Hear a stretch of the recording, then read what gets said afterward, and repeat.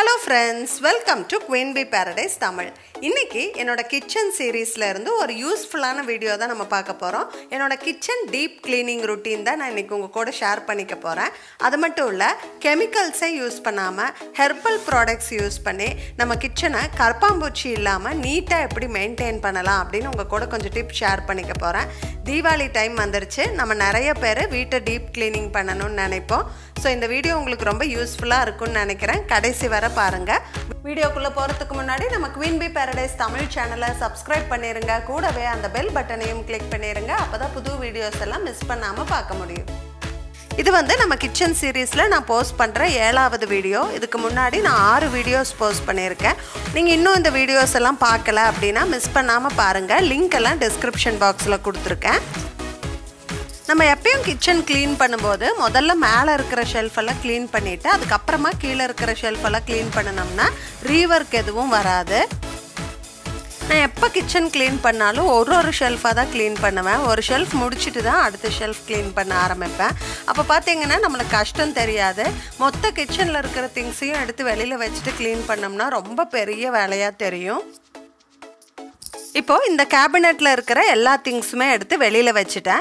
நான் எப்பயுமே chart paper தான் வந்து ஷெல்ஃப் லைனராக யூஸ் பண்ணுவேன். நம்ம நியூஸ் பேப்பர் யூஸ் பண்ணோம்னா நம்ம பாத்திரம் வைக்கும் போது எடுக்கும் போது அது சுருண்டுக்கிட்டு பின்னால் போயிடும். ஆனால் சார்ட் பேப்பர் வந்து திக்காக இருக்கிறதால நகராது. இப்போல்லாம் நிறைய வெரைட்டியாக நம்மளுக்கு வந்து ஷெல்ஃப் லைனர்ஸ் கிடைக்குது. ஆனால் சார்ட் பேப்பர் வந்து ரொம்ப எக்கனாமிக்கல். நம்மளுக்கு 2 அடிக்கு 2 அடி சைஸில் கிடைக்கும். விலை வந்து 10 ரூபீஸ்க்கு உள்ளதாக இருக்கும். ரொம்ப யூஸ்ஃபுல்லாக இருக்குது எனக்கு. நீங்களும் ட்ரை பண்ணி பாருங்கள். இந்த சார்ட் பேப்பர் வந்து நான் ரொம்ப நாளாக யூஸ் பண்ணிகிட்ருக்கேன். 2 சைடுமே யூஸ் பண்ணிட்டேன். ரொம்ப அழுக்காயிருச்சு. அதனால் இதை தூக்கி போட்டுட்டு நான் ஃப்ரெஷ்ஷாக புது சார்ட் பேப்பர் போட போகிறேன். அந்த கார்னர்ஸ்லலாம் ப்ரௌன் கலராக நீங்கள் பார்க்குறது என்ன அப்படின்னா ஹெர்பல் காக்ரோச் ரிப்பலண்ட் பேஸ்ட்டு. அதை வந்து நான் last time kitchen deep clean பண்ணும்போது வச்சது. அது இப்போ ட்ரை ஆயிருச்சு. அதையெல்லாம் நான் கம்ப்ளீட்டாக ரிமூவ் பண்ணி விட்டுட்டு இப்போ ஃப்ரெஷ்ஷாக அப்ளை பண்ண போகிறேன்.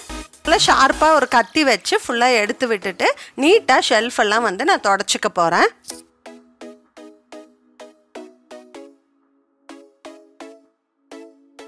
இப்போ நான் ஃப்ரெஷ்ஷாக அந்த ஹெர்பல் பேஸ்ட் வந்து நான் வைக்க போகிறேன். இது வந்து ஸ்பான்சர்டு வீடியோ கிடையாது. நான் பர்சனலாக இந்த ப்ராடக்ட்டை ஒரு 7-8 வருஷமாக யூஸ் பண்ணிகிட்ருக்கேன்.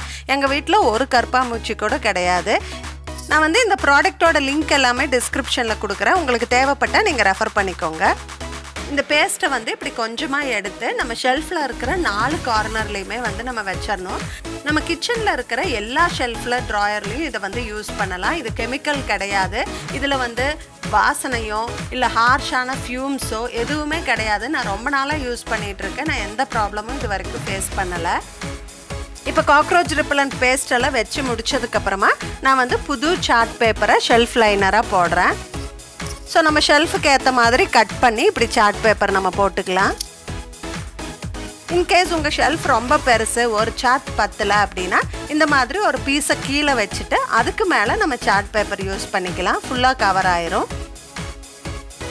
அதுக்கப்புறமா நம்ம பாத்திரம்லாம் எப்பயும் போல் நம்ம அரேஞ்ச் பண்ணிக்கலாம்.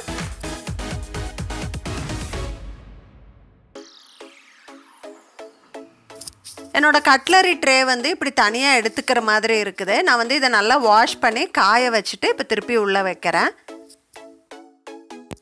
கிச்சன் க்ளீன் பண்ணும்போது கண்டிப்பாக தேவையில்லாத பொருளெல்லாம் டீக்ளட்டர் பண்ணிடுங்க. நான் இந்த முறை வந்து பிளாஸ்டிக் பொருள் நிறையா வந்து டீக்ளட்டர் பண்ணியிருக்கேன். இப்போ ஷெல்ஃப் எல்லாமே அரேஞ்ச் பண்ணி முடிச்சதுக்கப்புறம் இந்த கேபினட் டோர்ஸு ஹேண்டில்ஸ் எல்லாம் நம்ம க்ளீன் பண்ணணும். இதுக்கு வந்து நிறைய ஆல் பர்பஸ் கிளீனர்ஸ் எல்லாம் கடையில் கிடைக்குது. ஆனால் நான் வந்து DIY கிளீனர் தான் யூஸ் பண்ணுறேன். இதுக்கு வந்து டிஷ்வாஷிங் லிக்விடு, வினிகரு, அதுக்கப்புறம் தண்ணி, இது 3ஐயும் சம அளவு எடுத்து ஒரு ஸ்ப்ரே பாட்டிலில் ஊற்றி நல்லா மிக்ஸ் பண்ணிக்கணும். அதுக்கப்புறமா நம்ம ஸ்ப்ரே பண்ணி க்ளீன் பண்ணலாம். இந்த மாதிரி கேபினட்ஸில் நல்லா ஸ்ப்ரே பண்ணி விட்டுட்டு ஒரு 2 நிமிஷம் அப்படியே விட்டுறணும். அதுக்கப்புறமா நான் இதை க்ளீன் பண்ணுறதுக்கு இந்த மாதிரி நான் ஓவன் கிச்சன் டவல்ஸ் வந்து நான் யூஸ் பண்ணுறேன். இது வந்து ரீயூசபிள் கிச்சன் டவல்ஸ். எனக்கு ரொம்ப ஃபேவரட். அழுக்கெல்லாம் நல்லா எடுத்துகிட்டு வந்துடும். ஸ்க்ராச்சஸே ஆகாது. ஸோ நான் இதை யூஸ் பண்ணி தான் இந்த கேபினட் டோர்ஸ் எல்லாம் வந்து க்ளீன் பண்ணுவேன். நல்லா க்ளீன் பண்ணி எடுத்துட்டு இமீடியட்டாக ஒரு ட்ரை கிளாத் வச்சு நம்ம தொடச்சி எடுத்துட்டோம் அப்படின்னா உட்டெல்லாம் ஸ்பாயில் ஆகாமல் இருக்கும். இந்த DIY கிளீனர் செஞ்சு அதை ஸ்ப்ரே பண்ணி அதுக்கப்புறமா ட்ரையாக துடைக்கிறதுக்கெல்லாம் உங்களுக்கு டைம் இல்லைன்னு நீங்கள் நினச்சிங்கன்னா இந்த மாதிரி டிஸ்இன்ஃபெக்டன்ட் வைப்ஸ் கிடைக்குது. அதை யூஸ் பண்ணி நீங்கள் குயிக்காக கேபினட்ஸு ஹேண்டில்ஸ் எல்லாம் க்ளீன் பண்ணிக்கலாம். அப்படி இல்லை அப்படின்னா நீங்கள் பேபி வைப்ஸ் கூட யூஸ் பண்ணிக்கலாம். இந்த ப்ராடக்ட்ஸோட லிங்க் எல்லாம் நான் டிஸ்கிரிப்ஷனில் கொடுத்துருக்கேன். உங்களுக்கு தேவைப்பட்டால் நீங்கள் ரெஃபர் பண்ணிக்கோங்க. நான் சொன்ன மாதிரி மேலே இருக்கிற கேபினட் டோர்ஸ் எல்லாமே தொடச்சி முடிச்சுட்டு அதுக்கப்புறம் கீழே இருக்கிற கேபினட்ஸு ட்ராயர்ஸ் எல்லாம் நம்ம தொடச்சிக்கலாம்.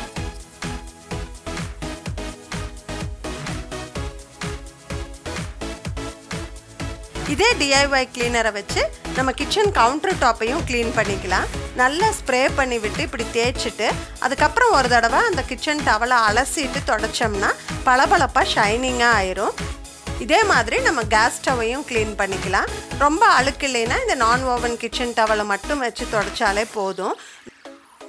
ஏதாவது பொங்கி இருக்குது அதெல்லாம் வந்து க்ளீன் பண்ணணும் அப்படின்னா இந்த மாதிரி நம்மளுக்கு ப்ரஷ் கிடைக்கிது. இந்த கேஸ் ஸ்டவ் க்ளீன் பண்ணுறதுக்கு இந்த ஸ்டீல் பிரிசில்ஸ் வச்சு நல்லா அழுத்தி தேய்ச்சோம்னா வந்து குவிக்காக அந்த கரையெல்லாம் போயிட்டு நீட்டாயிரும். ஃபைனலாக நம்ம கிச்சன் டைல்ஸையும் இதே DIY கிளீனரை வச்சு நம்ம க்ளீன் பண்ணிக்கலாம். ரொம்ப எண்ணெய் பிசுக்கு இருந்தால் ஒரு டூத் ப்ரஷ் வச்சு தேய்ச்சி விட்டுட்டு நம்ம தொடச்சி எடுத்தோம்னா நீட்டாயிரும். அவ்வளோதான். நம்ம வீட்டில் கிச்சன் சிம்னியை சிரமமே இல்லாமல் குவிக்காக ஈஸியாக எப்படி க்ளீன் பண்ணுறதுன்னு நான் ஒரு வீடியோ போஸ்ட் பண்ணியிருந்தேன். அதை வந்து நிறைய பேர் ட்ரை பண்ணி பார்த்துட்டு ரொம்ப ஈஸியாக இருந்தது மேடம் தேங்க்ஸ்ன்னு சொல்லி எனக்கு வந்து கமெண்ட் பண்ணியிருந்தீங்க. ரொம்ப ரொம்ப தேங்க்ஸ். இதே மாதிரி சப்போர்ட் பண்ணுங்கள். இந்த வீடியோ வந்து உங்களுக்கு ரொம்ப யூஸ்ஃபுல்லாக இருந்திருக்கும்னு நினைக்கிறேன். இந்த வீடியோ பிடிச்சிருந்தா எனக்கு ஒரு லைக் கொடுங்க. உங்கள் ஃப்ரெண்ட்ஸ் அண்ட் ஃபேமிலி கூட ஷேர் பண்ணிக்கோங்க. மறக்காமல் நம்ம குயின் பி பேரடைஸ் தமிழ் சேனலை சப்ஸ்கிரைப் பண்ணிடுங்க. தேங்க்ஸ் ஃபார் வாட்சிங். By by.